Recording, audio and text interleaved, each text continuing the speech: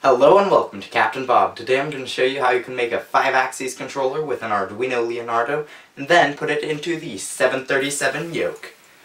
Captain Bob, he's my best friend and he should be yours too. For this build you will need an Arduino Leonardo or compatible board, jumper cables and or just wires, 1, 2, 3, 4, 5 5. potentiometers, and a breadboard. With a breadboard, the positive rail is all connected together and the negative rail is all connected together, and then these are connected vertically. For example, wires like this would be connected because the breadboards run vertically like this. So there's a metal piece in there that's connecting these two. That's why you can do things like this, because it goes right into there. This makes it super easy for temporary prototyping. Our first step is to put the potentiometers into the terminal strips. You simply slide them in the breadboard, and if it's a standard breadboard, it should fit in. Our next step is to put a wire from the first pin on each potentiometer to the positive rail. And then do this for all the rest of the potentiometers. And then the third pin on the potentiometers can go to the negative rail. I ran out of pins on my breadboard, so I'm just gonna use a jumper wire. Now you take a jumper wire from the middle pin to the AO through A4 pins. Dang it, it looked so neat until now. And the last step is to put the positive rail to the 5-volt pin, then the negative rail to the ground. Now it can go to the computer. Our first step is to go to the joystick library. It's just called Arduino Joystick Library. I'll leave the link in the description below. And then you just press clone or download, and then it pops up right here. You want to download it as a zip, and then it pops up in your download folder.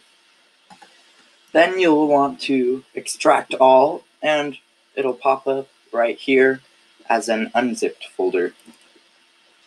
I find that the best way to do this is to go into here and then just move this joystick library into Documents, Arduino, then Libraries.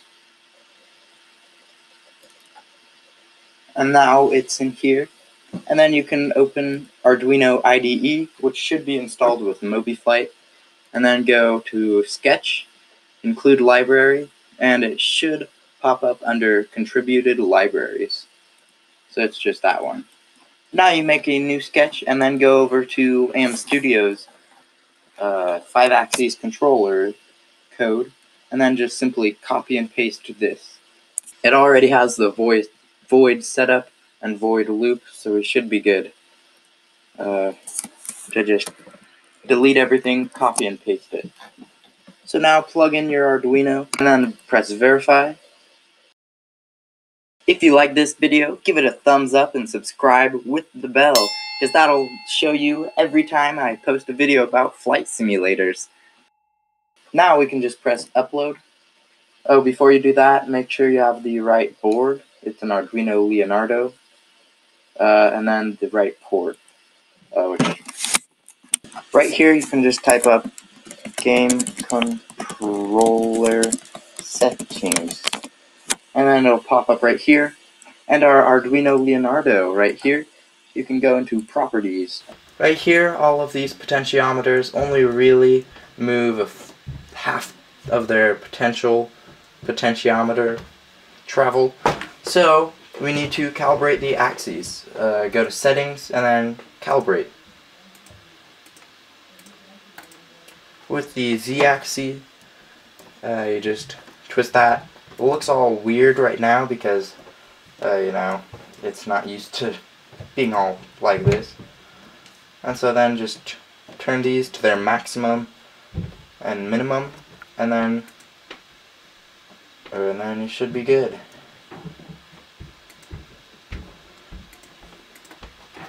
So now you can see that, oh, that's the funky one. Now you can see that these work all up to par, except for this one. I think I need to make the connection stronger. Yep, that's the problem. So yeah, so now you have your game controller.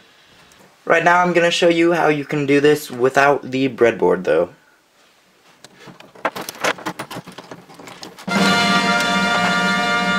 For the without a breadboard version, we're just going to put these wires and daisy chain them from the first terminal all the way down, and then also do the same with the third terminal. This is how it'll look, and then just put the middle pins through AO through A4. I have uploaded a sketch. It's in the description, so you can look at it. It's a little bit neater. And you just solder all of the connections together. I, of course, am doing this with a yoke, so I'm going to need them more than 1 inch apart. With the yoke, I'm going to mount the controller board right here. So then, I will need to have about 36 inches. So right now I'm just going to solder this with the helping hand, and then the wire connected to the potentiometer.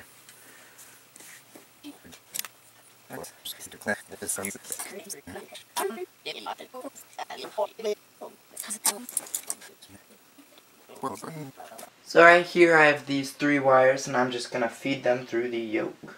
I tied these wires to a nut so that it would have the weight to go down, and then I'm going to feed it through the yoke. Ta-da! Okay. For the yoke controller board right here, I did the exact same thing, except for with only 2 potentiometers. So I only used AO and A1. And then that worked pretty okay. Except for the sketch. The Z-axis works, but the second potentiometer controls all of the axes. Fix here is fairly simple. You just go everywhere from RY through throttle and then blot it out. //